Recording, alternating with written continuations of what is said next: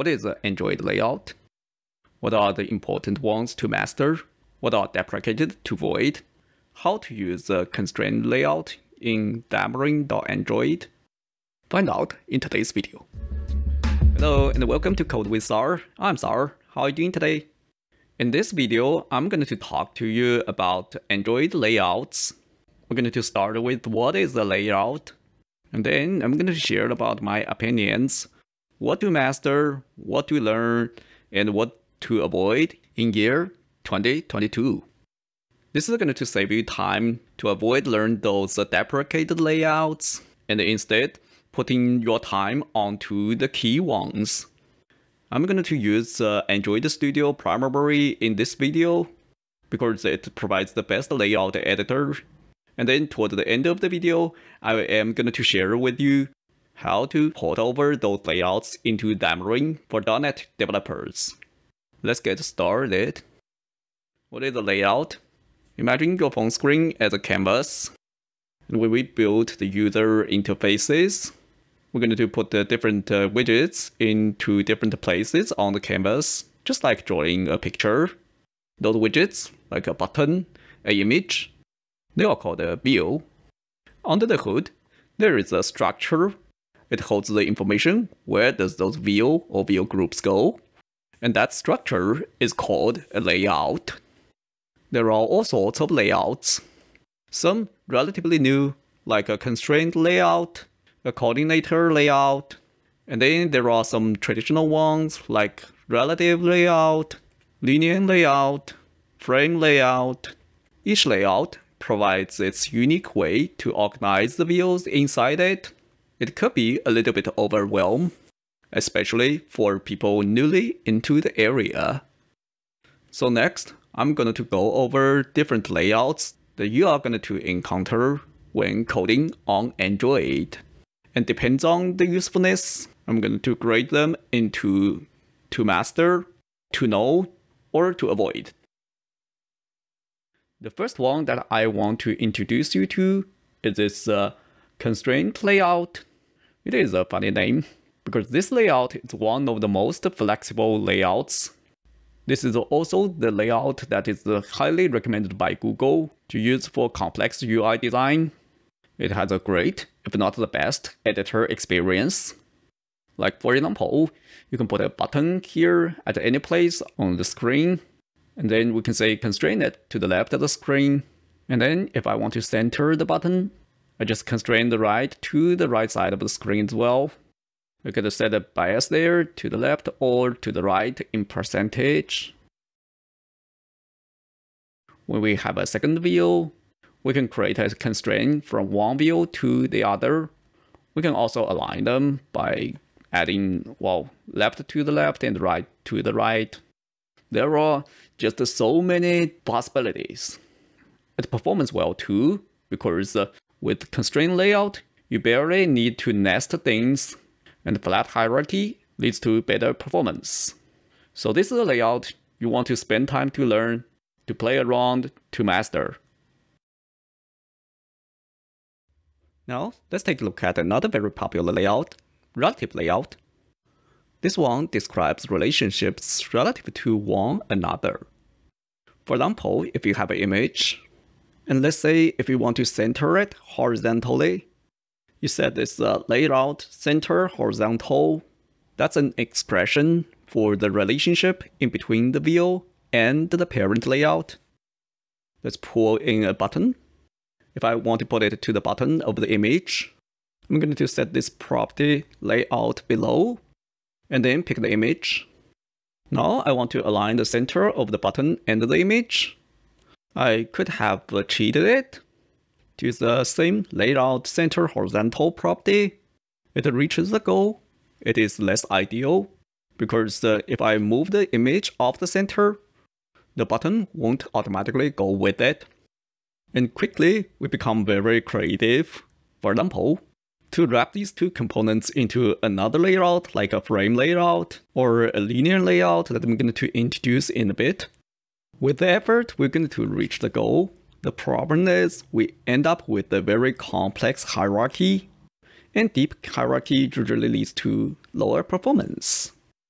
So how can we build the layout that we want without slow down the app?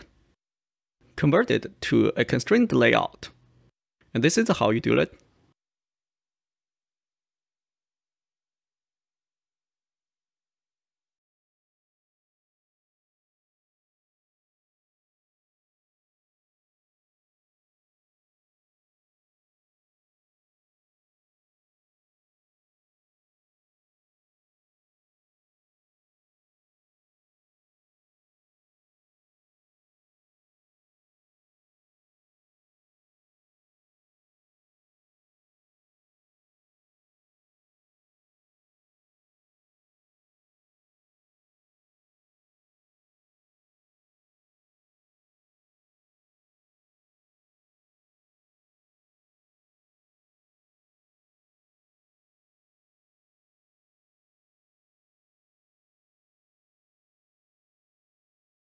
Okay, so what do we do with the relative layout thing? I think we should retire it. If you encounter it in the existing code base, try convert it to the constraint layout. And if you're building new, I would not invest in relative layout too much. So this is one of those that you need to know, but you don't have to master. Now let's look into another do not need to master kind of layout, frame layout. This is like a photo frame. It allows you to work conveniently with the 4 edges, and it is very convenient for views to stack up on one another. One typical usage is for you to have a picture as a background, then use the layout gravity to put it to some intended place, like central horizontal or central vertical, and then you might want to put some text over the picture. Let's say make it to the bottom and centered horizontally. Add some margin to the text. Then you set the height for the layout to wrap content.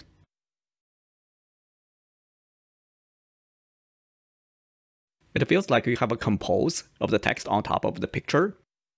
And you can grab the whole layout, nest it into something like a relative layout, and build a comprehensive UI out of it. That is frame layout. The learning curve for the layout is okay-ish.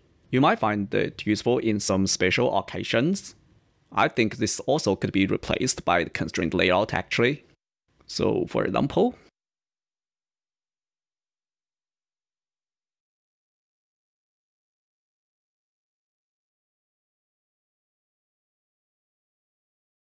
for frame layout, similar to relative layout, learn about it, know it, but that's enough. Okay, so is there any layout that I would not recommend you to directly convert to constraint layout? Well, probably no, but if there has to be one, it's going to be this linear layout. This is a layout that allows you to put views side by side, and you can choose the orientation to be horizontal or vertical. This layout is widely used when you have a small portion of views together to be repeated. So for example, you have an image as an icon, and then you put text to the side of it, and then you bind it to a view module on the background to form a list of them. And if you happen to know recycler view already, you must see it to be inflated and used as a repeating unit. As you can see, the usage is very simple. Just throw in the views that you want to be there, and then align them accordingly. We leverage the weight to decide like how much space will one view take up.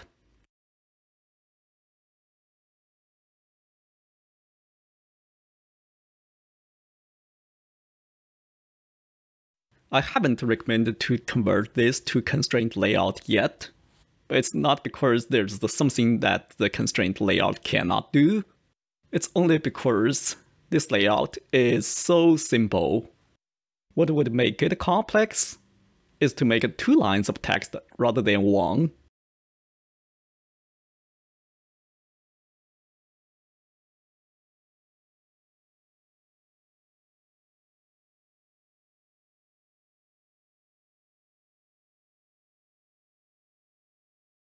This is when nesting happens. Consider constraint layout. For example,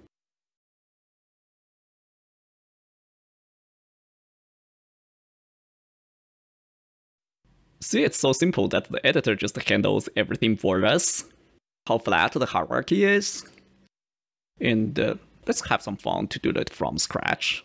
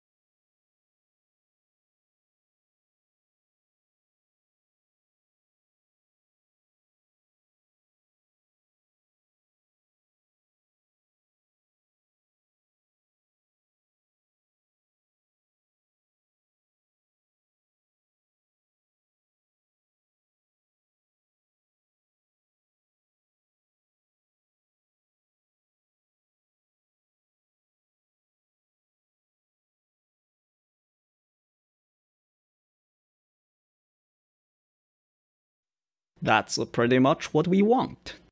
I think there is a little to no learning curve to the linear layout. For an existing code base, I wouldn't jump right in and converting every piece of linear layout to constraint layout. But if there's a deep nest scenario, go ahead and do the conversion.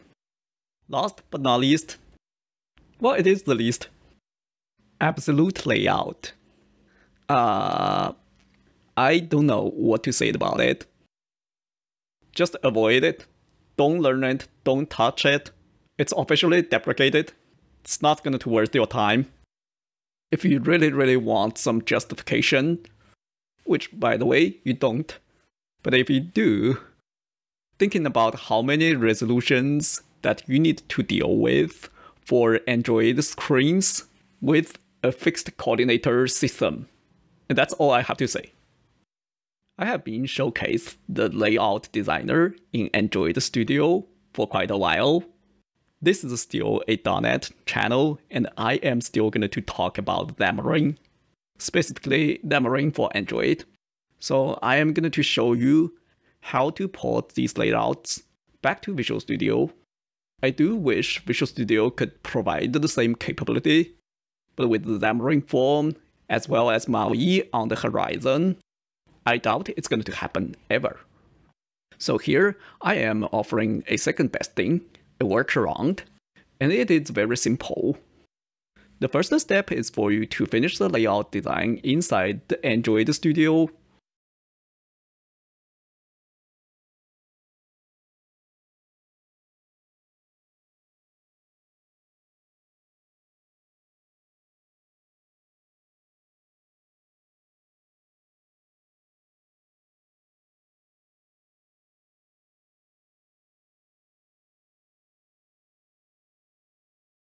And then you go to this code panel.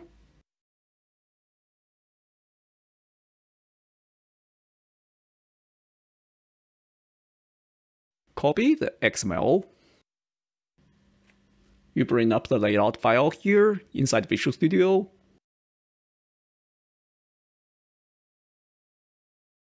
Select the whole XML file and paste in the constraint layout. If you encounter this build error, it is because the NuGet package is not up to date. Let's update them.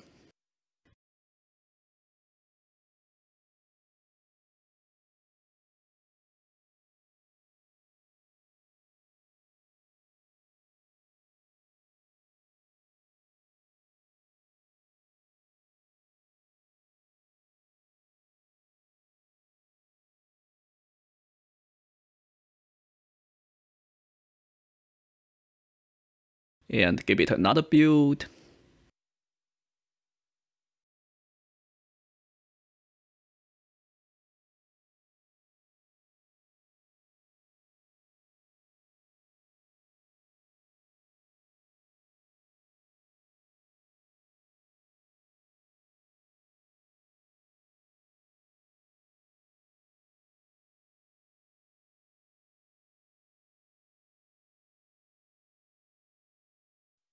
If you are binding the text or image to the resource, you might need to fix it up a little bit here.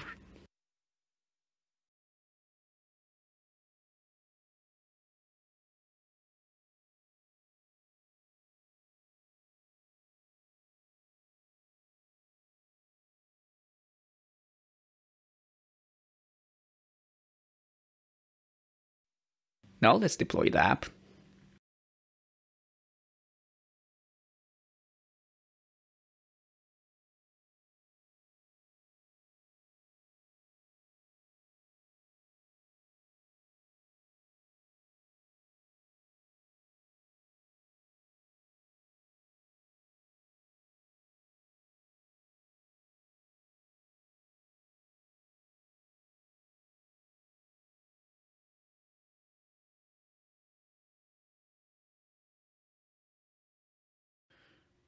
Alright guys, I hope you figured out what to master, what to learn, and what to avoid.